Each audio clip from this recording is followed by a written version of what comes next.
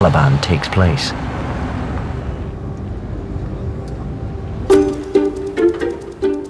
Paul is passionate about doing his bit in Afghanistan, whether it is out on operations giving first aid lessons or working in Camp Bastion's primary health clinic. I know you're feeling well in yourself at the moment. You've no allergies or anything like that. The clinic plays a crucial role in keeping everyone at Bastion fighting fit. Right then, you feel a sharp scratch. The plan is to screen out all the minor injuries and the minor stuff, and that frees up the doctor's appointment book so he or she can see the more serious patients. Treating the soldiers is a far cry from his job as an auditor for a lift and escalator company. It's very different to what I do back home. In fact, I would think that my work colleagues back home seeing me doing this would find it really strange because I work in a completely different environment to this. By giving his spare time to help in the clinic, Paul is trying to make the most of his 6-month tour.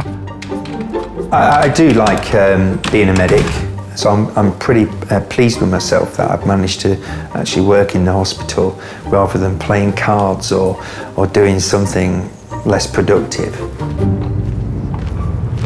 But there is one person whose recovery is much more important to Paul, and that's his new wife, Tina. Hi love, how you doing? So how you been?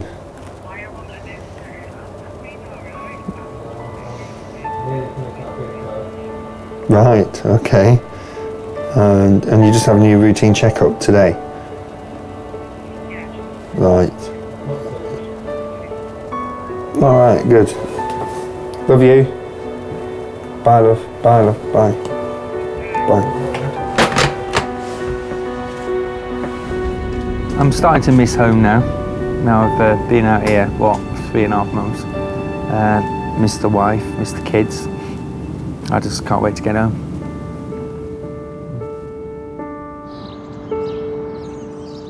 It's December, and Tina's course of radiotherapy has just ended. Her 10-month-long personal battle with breast cancer is finally over. Take it off. I'm all right. I'm not too bad. Just a bit tearful sometimes, but apart from that, I'm quite good.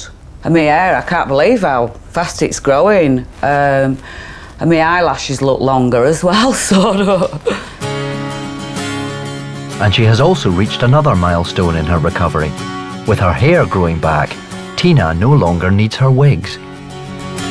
These are the wigs what I have worn at many occasions when I've been out, but I can't believe that I've actually worn them. It's just unbelievable. I don't know what I'm going to do with them, but they need to go to a good home. Sometimes not flooring laughter. With more strength and energy, Tina is getting her life back. She can now do the simple things that her illness made impossible. It's sort of just slowly hitting me what I've actually been through. And, you know, and that I want Paul back, and I wish he never went, but that's the way it is, isn't it? You spoke to Paul today? He rung a couple of days ago. He's doing all right out there. Throughout Paul's deployment, Tina has had the support of her close friend Sandy. She's coped, but it's been very, very hard. I mean, I've had her in tears on me many a time. I mean, she's even rang me in the middle of the night when she's been having a bit of a downer. And I said, hang on, I'll be up in a minute. And I've got in car, gone up and spent the night up there. If I'd have been on my own, I'd have got really emotional and, you know, really bad. But because she's been there, it's made me stronger.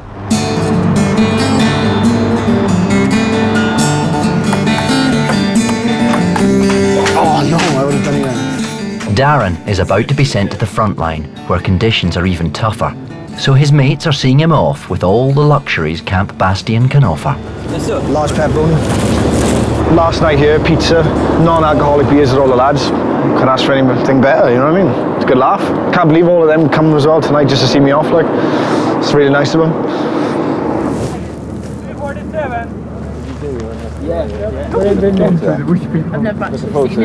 Oh, still tastes good, doesn't it? Even though the beer is non-alcoholic, one of Darren's friends takes a bet to eat an old piece of pizza they found in the sand. Just take a nibble. Turn off you, is it? If you eat all of it. No, just have a piece of it. Crust and everything. Oh no, you won't. Oh my God! Mate, you gotta eat it all. You can't stop now. What the fuck? $30. $20. Enough stuff to get me by.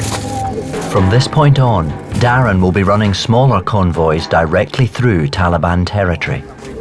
I'll be based in a patrol base called Shazad, which is in the green zone area of nadie-ali. A lot more responsibility. Yeah, I'm really looking forward to it. Where were we before we got here? You said you'd never been on a chopper. Yeah, have you? Look at that, that's amazing. That's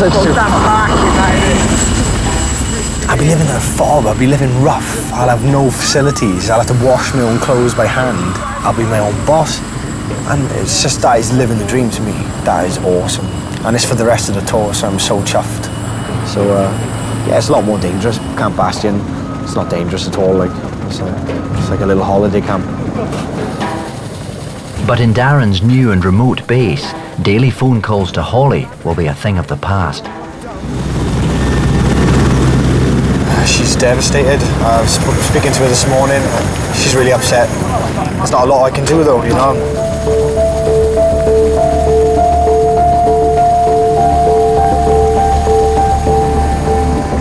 2.5 months without speaking to her. I'll be a broken man by the time we get back. I tell you. Not knowing if Darren is safe is going to put a huge amount of strain on Holly. The remainder of his tour is going to be the biggest test the young couple have faced.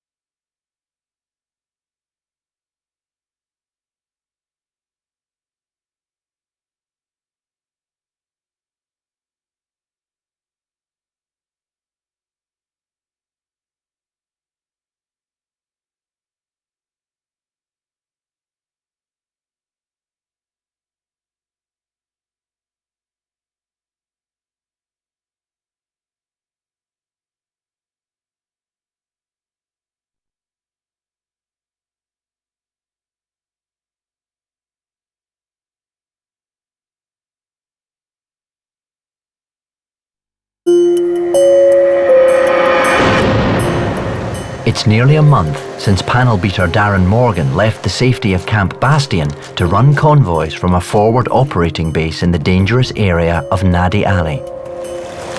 I did have one phone call a couple of, weeks ago now, talking to me like normal. All of a sudden, like, I heard a massive bang, but it wasn't far from him, and I heard like rubble falling and him like kind of slipping, because he swore on the phone to me. And I said, what's that? And he was like, he's rushing off. I gotta go, and he hung up. To take her mind off the dangers Darren faces every day, Holly is focusing on the organisation of the wedding, but she has some reservations. It's just, you obviously don't want to build something up so much, and it might not happen because he's not home. I know that sounds really horrible, just want him home first and then wedding after. Yeah, how are you? You okay? Yeah, the ones I tried on were like really like similar style. That's it. My friends have been really supportive of my family, so I've been lucky. I've been over Darren's house and seen Bev a couple of times, stayed over there. It's brought me and Bev a bit closer because we're both going through the same. she rings me up then, oh, what do you think? Shall I do this? Shall I do that? And whatever. You know, obviously she's arranged her dress and she's got her bridesmaids and she's arranged her flowers, but she's really missing him lots more than she did when he first went. All right, ladies? Oh, look at that. Isn't it pretty? She looks like a little princess, doesn't she? Have you got shoes on with that now? You look too tall. Go on. Let's look at your socks. Wait.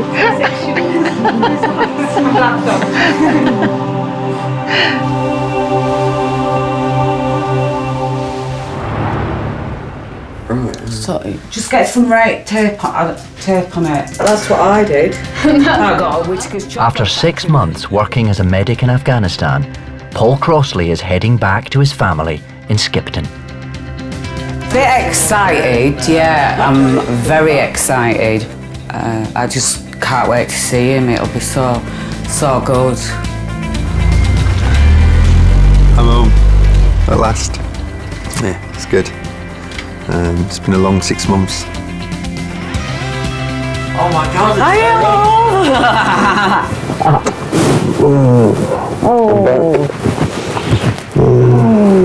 So nice to see you. At least you're home. Hey, son.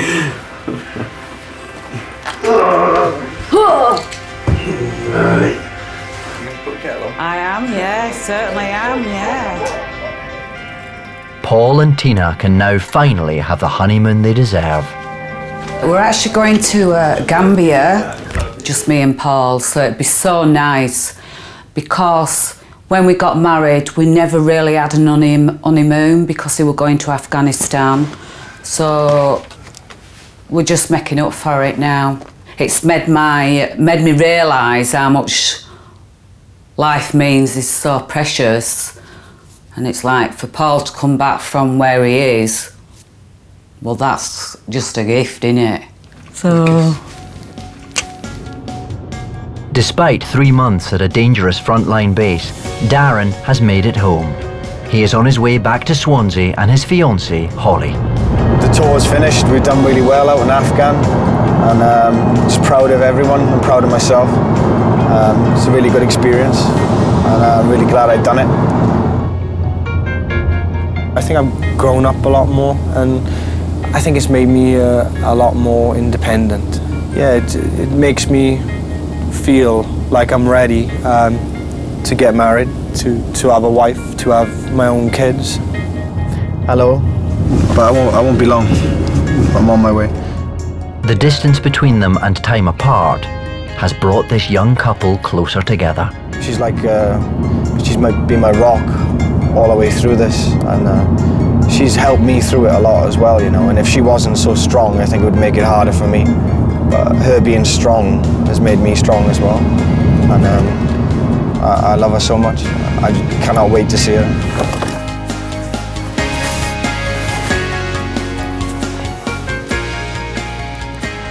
Oh my God! Oh man! Oh, it's nice to see you. Look, I got some flowers. Come on, guys. Hello, you alright?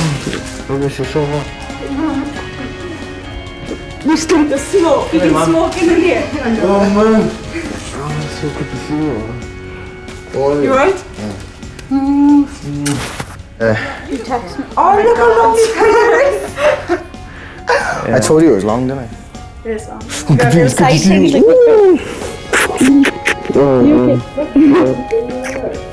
I love you. Welcome home, guys. So proud and glad to have you back safe with us all. Kiss, kiss, kiss, kiss. Okay. Yeah.